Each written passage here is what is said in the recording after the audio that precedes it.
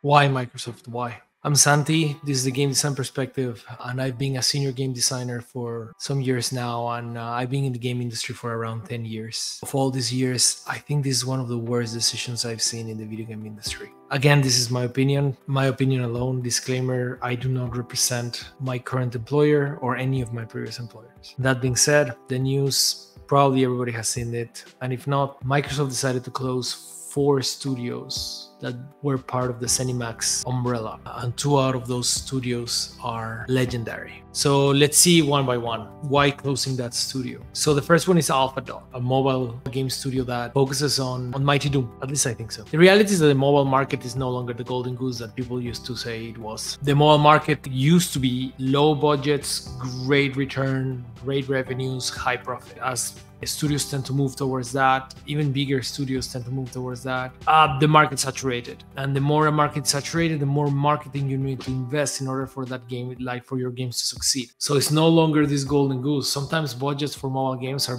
bigger than AAA games. Those rated Shadow Legends ads are pricey. So the mobile market is no longer this big thing. So it makes sense that Microsoft will try to refocus this attempt into creating a game for mobile market. Might not have been what they expected, and they close it down. It's not great. It's not a great decision, but I think the decision starts from the moment they decided to focus a game on the mobile market at this moment, especially with the Doom IP. Mobile market tends to be big in Asia. We see it in games like Genshin Impact, most of MiHoYo games, for example. The reason is because like the mobile market are attracted to like a different aesthetic that is not Doom. So by making Mighty Doom, yeah, it's low budget, but I don't think it was a successful game. After that was Roundhouse Games. Roundhouse Games was a support studio. I think they work on Redfall. I understand why they did this one. They were already support. They're merging Roundhouse. They're not technically closing Roundhouse. They're merging it into Zenimax. They're just cutting the middleman for support. That makes sense. I don't think it's ideal, but it's the least of all the evils that we've seen on this news. Then we go to one of the big ones, Arkane Studios. Arkane Austin, I actually interviewed with them last year for a senior combat design role on Redfall because I was on the process to work for post-launch. But even back then, they closed the position, they stopped hiring, and I was left in the dark. I was really excited for that one, to grow that game. It was an exciting prospect, and they were really proud of it. And the reason they were really proud of it is because they made it against insurmountable odds. First thing, it was like an online multiplayer game, first-person shooter. It was heavily inspired by Far Cry, I think we know, but it was not their usual development. It was not their usual game, but they show like a lot of grit by making it, especially by shifting to Unreal Engine. That was not their engine. This is their first game. This is the first game in Arkane's history that is just Unreal. And a lot of people might not know, but Unreal tends to be quite difficult to work with online components. We see it a lot in fighting game multiplayer games. A lot of people ask for features like rollback netcode and improving of netcode. But the reality is that in order to improve netcode in Unreal, you need to go deep. You need to rewrite netcode. I know this, I used to work with a programmer from Tekken 7 and how they had to rewrite the whole netcode to implement rollback on those games. So that's why it takes so long to implement those. And imagine you're not used to that engine. The scope of your game is way bigger than a fighting game and it's focused on game as service. I am so sorry, Arkane Austin. You are a fantastic studio. And I think Prey will always be remembered as one of the great immersive sims. It's a shame. It is really a shame. And we go to the next one, is Tango Gameworks, which this one, in my opinion, hurts even more because I thought Hi-Fi Rush was fantastic. Came out of nowhere. I'm pretty sure it sold almost 1 million copies in Steam alone, not counting Xbox. And then it was sent there like crippled because it was put on Game Pass day one with no marketing. It was shadow dropped in the middle of a presentation and hope that word of mouth would like carry that game. Well, guess what? It did, and it showed the talent of Tango Gameworks. And then the game got re-released on PlayStation recently, and I'm pretty sure the strategy team in Microsoft were like, this is it, we're gonna make more money. But boom, they came to the realization that the game already sold. Not just that, it's on Game Pass and it has been on Steam for a long time. And I mean a long time. So you come out and release the game on PlayStation and then say you expect it to sell the same number. No, you cripple your own game, Microsoft. You did that. You cripple your own game. Game Pass cripples your games. It's no longer the model that you thought it was. I'm gonna let you in a little secret. The majority of Game Pass users, they pay for a month, they play what they want, and then they unsubscribe. Because you put your day one games there. It makes no sense. It makes no sense from the beginning. Arkane Austin releases Redfall, which wasn't successful. And then Tango Gameworks releases Ghostwire Tokyo, which was not successful. It didn't sell that well. So now these two guys had like, oh, you guys have games that didn't sell well. You're going to close them down? Why you didn't do that when Sea of Thieves came out originally and it didn't sell well? It was a disaster. But you stuck with Sea of Thieves. You stuck with Rare. But now you're not going to stuck. It's not that you're missing money, dude. You're Microsoft. It's not like you're struggling for money. The studios you have that have really good talent. Hi-Fi Rush could have been a multimedia franchise. People would have loved that.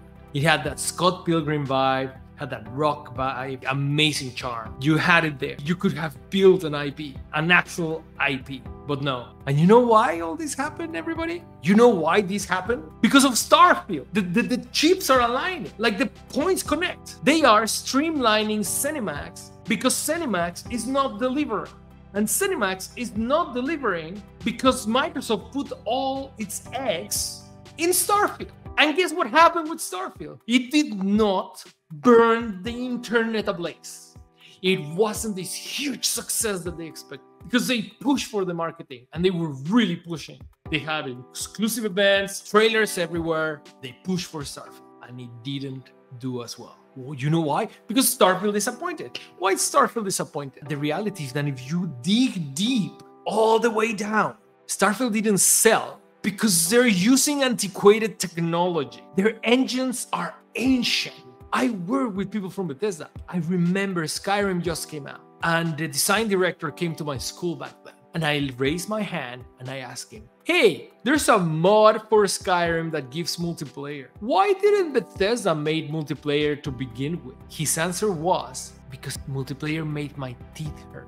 By Skyrim time, the engine was already difficult. Now add all the years, but they refuse to move along. They refuse to make so they keep adding on top of it. They refuse to move along. Their technical people are leaving. I know several technical people that are leaving Bethesda on their own accord. I work with the lead programmer of Fallout 4 and Skyrim, and he had stories. They're working with ancient technology. And then, of course, the game didn't deliver. It's like barely stitched together. It's not the Bethesda promise. It's not what people wanted. The exploration. The one thing that the Bethesda has done great, exploration. They messed it up. And then because of that, who pays? Well, not Todd Howard, not Bethesda, not the main guys. Who else had a little bit of a downer? Well, Tango and Austin. Arkane Austin. Close those down. Is that simple, guys? Is that simple of a decision? Is this lack of vision that Microsoft has? I've seen it firsthand. Microsoft doesn't have a plan. When they go in, oh, there's like a lot of freedom for developers. There's like, do what you want, you know? But for what I know, and if anybody works with Microsoft, this is again my experience, but if anybody works with Microsoft, put in the comments below if I'm wrong. But they don't have that plan. If you work with Sony, Sony has a plan. That plan is sometimes not ideal. That makes sense. You know, it happens. It happens from time to time. But they have a plan. Microsoft buys and says, do what you want. To a lot of studios, like, just do what you want. What do you want? Just make it. But they give you the money, but they don't give you the support. When you work with Sony, even as not necessarily as a first party, as a third party, they will bring developers from other studios to support you. I work with amazing people from God of War Ragnarok or Horizon or Guerrilla Games because it will bring people to support. Sony opens studios exclusively for support. Microsoft does not. We have never heard that. So the reality is that Microsoft doesn't have a plan. And now the great studios are paying for it because Hi-Fi Rush was successful. It's just that that's the one that hurts me the most. Don't get me wrong, Arkane Austin was great. Great. Prey was a fantastic game, a true immersive thing. And I think Redfall had potential. It could have, you know? I was going in to help with it. I was excited for it. I passed their test. They were gonna work on something new really soon as well. Tango Gameworks. It was their only Japanese studio. Now that I think about it, their only Japanese studio. That's why Shinji Mikami left. He knew. He probably knew. And it's all to streamline Bethesda. It's all to not stop the flow of cash towards main Bethesda, to justify their buy. The reality is that all the crazy acquisitions that Microsoft has been doing, if you actually calculate the money they spend, just the Activision Blizzard transaction, I'm pretty sure you and I, you watching this video and I, we're gonna be dead and they would still have not made profit. I'm pretty sure. I really don't think Microsoft has a plan. And this is symptoms of that. I'm Santi. This is the Game Design Perspective. Have a good one, guys.